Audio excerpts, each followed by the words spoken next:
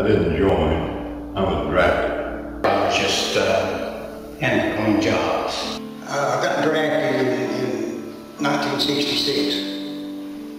Spent 2 years active duty. Then I had a break, got back in the reserves in about 84 and spent 30 years total. My story starts when I was 24 years old and I was living in Michigan, and I was married, but we did not have any children, and my wife, they didn't think she was ever going to have any children, so we had just started adoption proceedings in Michigan, and I was drafted.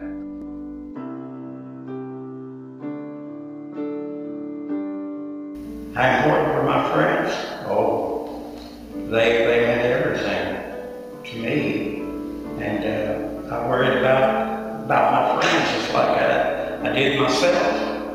You know, because they were there to back me up and watch my back, and I was there to help them any way I could. So they were extremely important. If you don't have friends in the combat zone, you don't have anything. Believe me.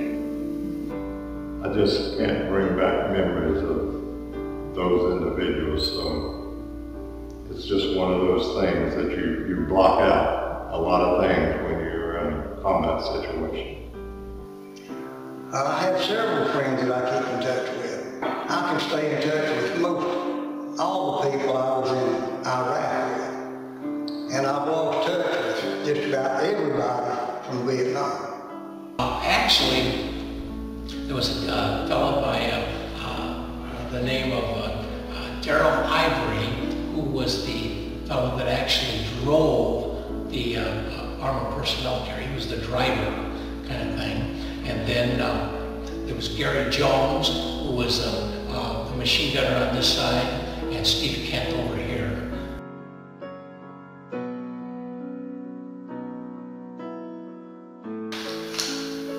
Wasn't much fun. We had, during the monsoon season, it rained for months and months. Sometimes it would rain almost 24/7. I didn't think that the time, the 12 months would ever be over.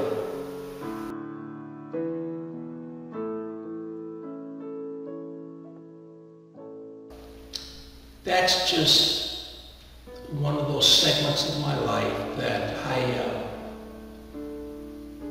I've just put it in the closet and shut the door, and nothing against anybody. It's just that if I don't think about it and don't have to deal with it,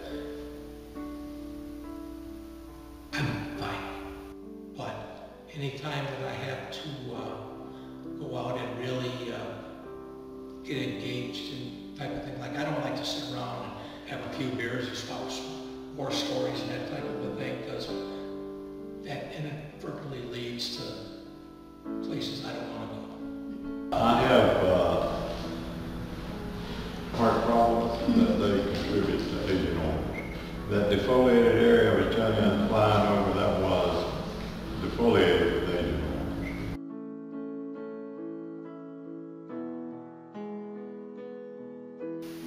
Well,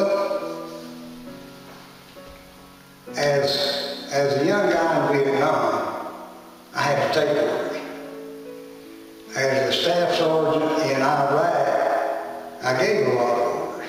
So it was a lot easier giving orders than it was taking orders from me.